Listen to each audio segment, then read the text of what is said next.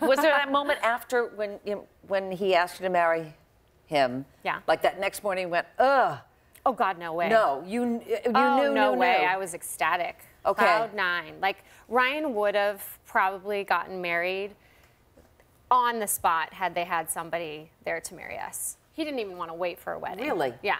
I grew up, you know, dreaming about having a wedding. So I wanted to have a wedding, and that's why we waited a year until we did it. And how long have you guys been married?